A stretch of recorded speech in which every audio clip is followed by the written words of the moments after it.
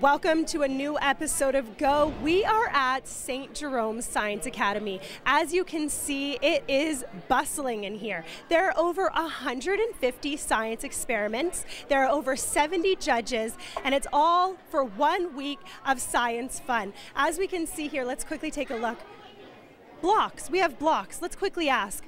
First of all, what's your name? Alfred. Alfred? And tell me about your science experiment. My science experiment is why do blocks fall? Because of gravity and the earth is pulling it. That is a very good question. Why do blocks fall? I think we can all relate to him. So let's just quickly take a look over here. We have one that caught my eye. Caution tape everywhere. I don't know why, but we're going to find out. So quickly, we have Bentley here. Bentley, how you doing today? Good. Yeah, you're good. Your project is really colorful and fun. Tell me what your project is. Well, the name of my project is what liquid crosses an Antarctic road the fastest. That's very interesting. What made you think of that? Because that takes some thought. Well, I didn't actually think of it. Oh, well, that's okay. So what were our findings? Let's just quickly take a look at what we have here. So I'll just get you on this side here, and we'll show the camera and everyone at home. We've got water, we've got hydrogen peroxide, we've got vinegar, coffee, lemon, and Coke. So if I had to guess, I would guess that Coke would maybe corrode it the fastest. What were your findings, scientifically speaking? Well, what caused the Antarctic road the fastest was vinegar.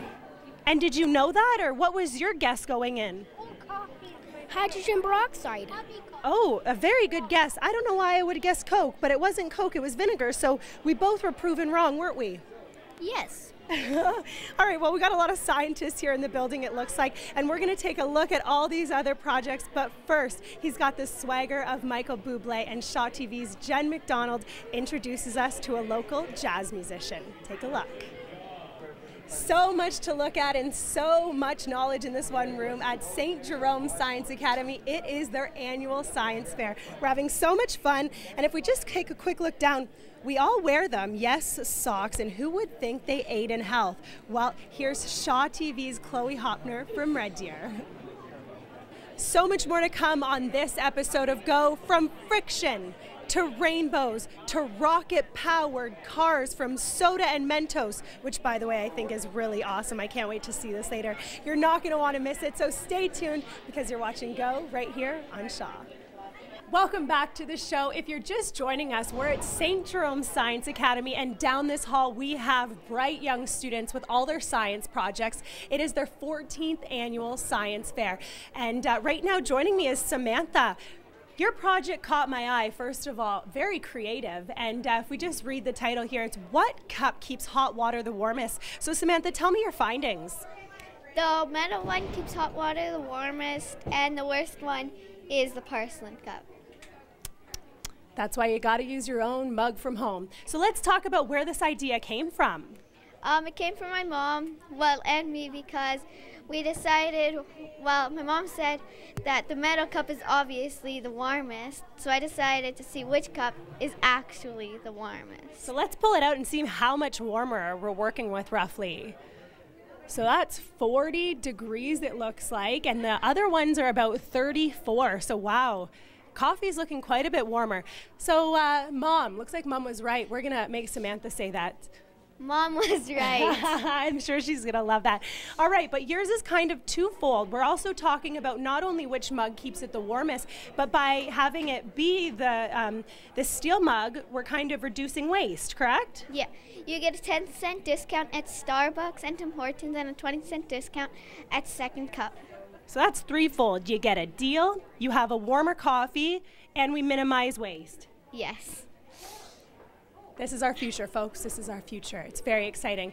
If we take a look down, I'm just going to quickly show you the next one beside me. It's Rebecca's project. I don't know where this came from because, to be honest, I don't even understand what the question is, but what effects do plate tectonics have if they were to move? We're going to have a lot of fun this show because of people like Rebecca and Samantha, and we're going to take a look at a ton more projects. But in the meantime, here's one community league in town that is doing extraordinary things. Bridges are a hot topic here, and as we see our little minions in the back explaining their bridge project, joining me right now, a teacher here at St. Jerome's, I have Shauna Stelmaschuk.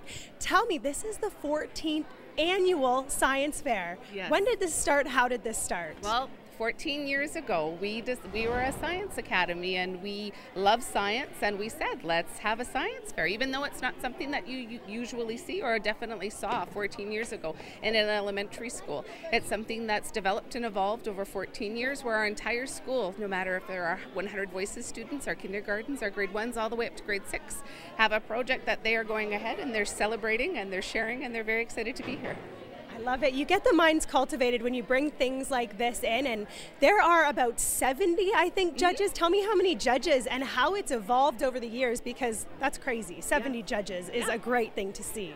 It's exciting because we have judges here that have been with us since the beginning. A handful of them have been here since it, so they've seen it grow from 23 projects where students just went ahead and it participated if they wanted to now a full school participating. But our judges are representatives from throughout the city. They have various backgrounds, they have various involvement in science, but they're just excited to be here and celebrate with the kids. One thing that stood out to me, which I thought was very interesting, because, you know, sometimes when you come to these things, it's kind of obvious to pick out maybe which ones the parents helped a little bit more on. But these projects are done in the school. Exactly. Let's chat about that. That's great. Yeah, I think that that's a very important element of our Science Week, our science celebration, is that the students, it's very much student work.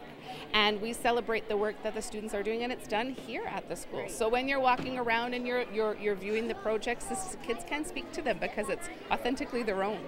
I love it. Let's quickly talk about maybe a few that stand out, because over the years it's crazy to see how it grows. We obviously get the volcano, and you get the Mentos and soda, but there are some ones that stand out that you think, wow, I mean, I wouldn't have even thought of that. Yeah, to pick just one, I couldn't even do it. But something else that's unique with our projects is that they're very much geared to the curriculum. So our grade 1 students, their projects are geared towards the grade 1 science curriculum, and grade 2s and everybody. So they're very much curriculum driven, but they're fantastic, and it's their own ideas. They pick their own areas of interest and we run with it. And just lastly, I mean, you know, there's a lot of focus on arts and stuff like that in different schools, so it's very, I think, important, you know, to have events like this. Why is it, and what do you see that the students get out of this on an annual basis?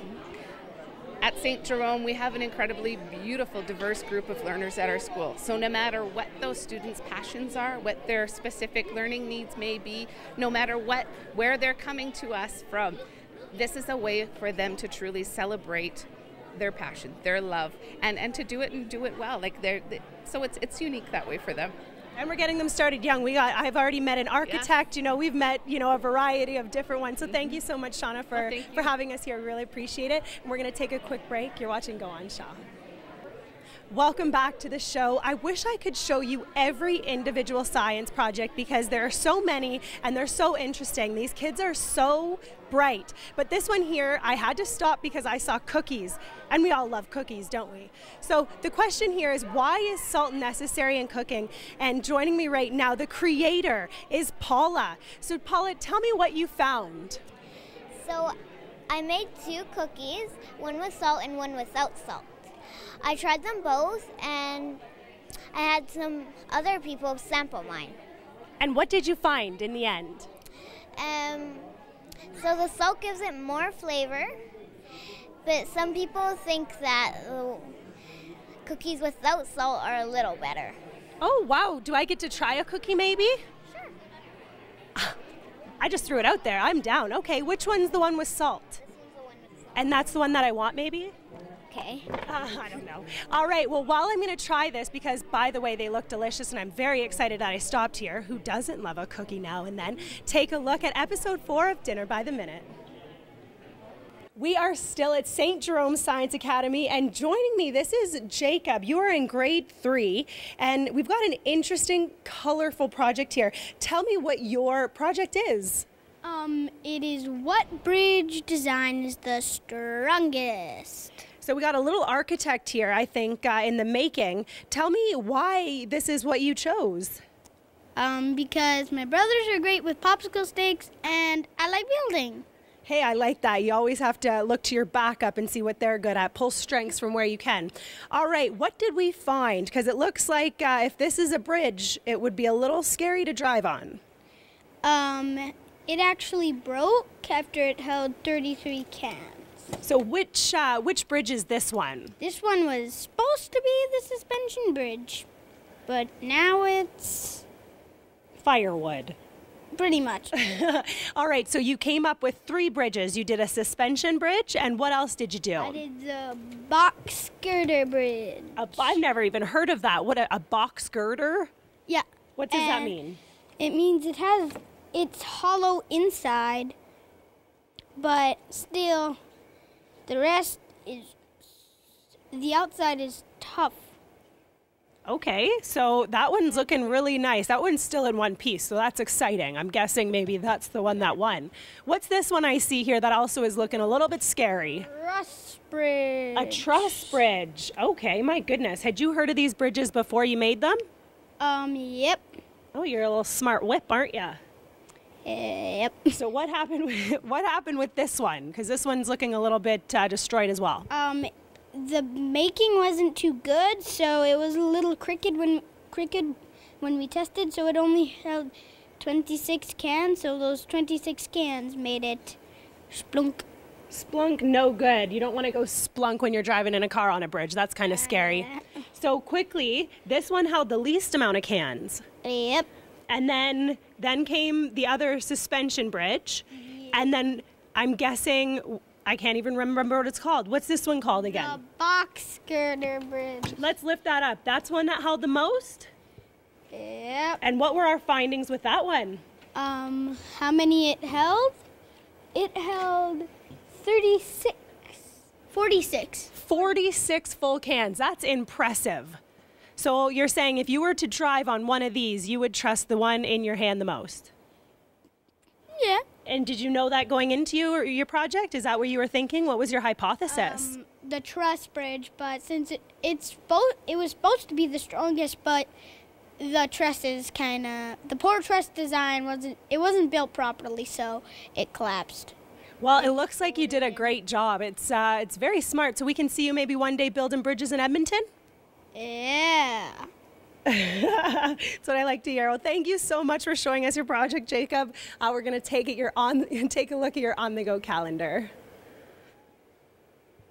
I love science fairs, but I gotta tell you, I debate why I come to these things when I find grade 5s are smarter than me. So right now, joining me, I have a grade 5 student, and her name is Rebecca. What's your project? And you're gonna show us a hands-on experiment.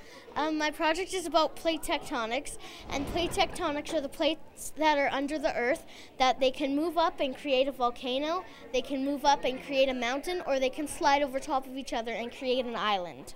It's that easy, folks. So show us your hands-on experiment. I'm really excited to see this, and you can explain it. I'll be taking a continental plate, or an oceanic plate, Okay. and a continental plate, and it will kind of be exciting because the continental plate can change the shape of the oceanic plate.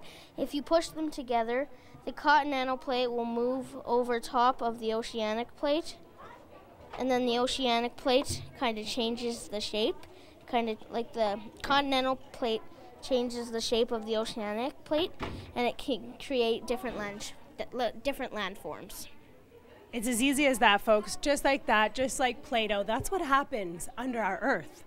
Yes. So much fun. Well, Yeah. Thank you so much for joining us on another episode of Go. We've enjoyed having you, and I hope you've enjoyed seeing all of these interesting science experiments. From myself and Rebecca here, have a terrific day.